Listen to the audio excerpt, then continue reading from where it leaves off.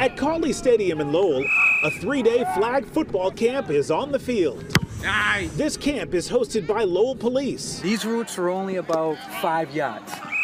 the African American Community Collaborative, and Merrimack Valley Flag Football. Because these kids are going to carry this into their personal lives. They're going to be able to go home and explain to their family and friends that, hey, we had a great time with the police. They're there to help us.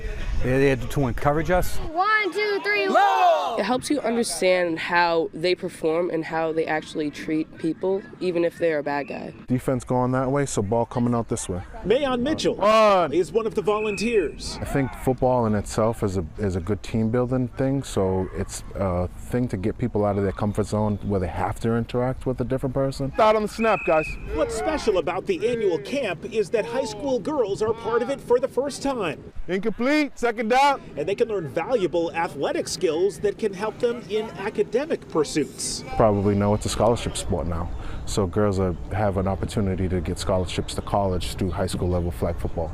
So we're just trying to get that into this area.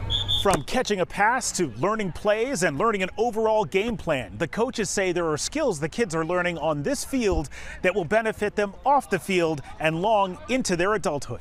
Have you learned any secrets to the game that'll help you win? Yeah, but we keep those secrets. Reporting in Lowell, Todd Kiskevich, WCVB News Center 5. Oh, great program, and looks like a great time for those kids.